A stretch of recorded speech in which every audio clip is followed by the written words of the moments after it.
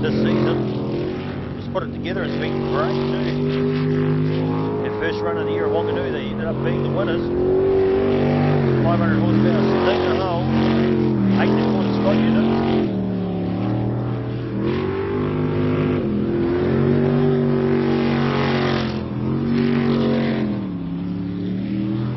Their first run was a 103.225. They get the navigation right on back, and it'll be about a 56, 57 in this run.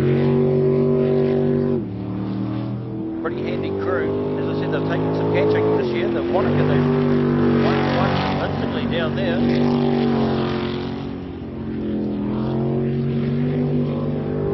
Ross and Shane Travis. As I said, I'm looking for a 57 or so for them. See how we finished off.